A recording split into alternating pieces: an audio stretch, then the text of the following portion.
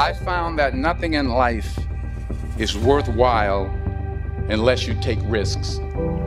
Nothing. Nelson Mandela said, "There is no passion to be found playing small and settling for a life that's less than the one you're capable of living."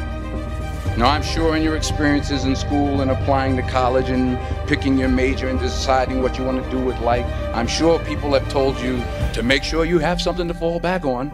Make sure you got something to fall back on, honey. But I never understood that concept, having something to fall back on. If I'm going to fall, I don't want to fall back on anything. I want to fall forward. I figure at least this way I'll see what I'm going to hit.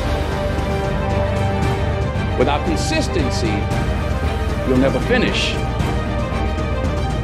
So do what you feel passionate about. Take chances. Don't be afraid to fail. There's an old IQ test with 9 dots, and you had to draw 5 lines with a pencil within these 9 dots without lifting the pencil. The only way to do it was to go outside the box. Don't be afraid to think outside the box. Don't be afraid to fail big, to dream big.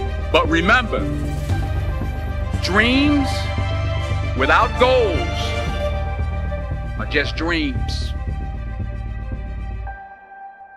Thomas Edison conducted 1,000 failed experiments. Did you know that? I didn't know that. Because the 1,001st was the light bulb. Fall forward. Every failed experiment is one step closer to success. You've got to take risks, and I'm sure you've probably heard that before, but I want to talk to you about why that's so important. You will fail at some point in your life. Accept it. You will lose. You will embarrass yourself. You will suck at something. There's no doubt about it. If you don't fail, you're not even trying. I'll say it again. If you don't fail, you're not even trying. To get something you never had, you have to do something you never did.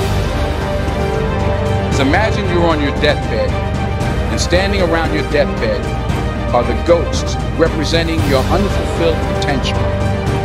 The ghost of the ideas you never acted on.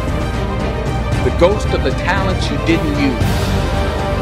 And they're standing around your bed, angry, disappointed, and upset. They say, we came to you because you could have brought us to life, they say. And now we have to go to the grave together. So I ask you today, how many ghosts are going to be around your bed when your time comes?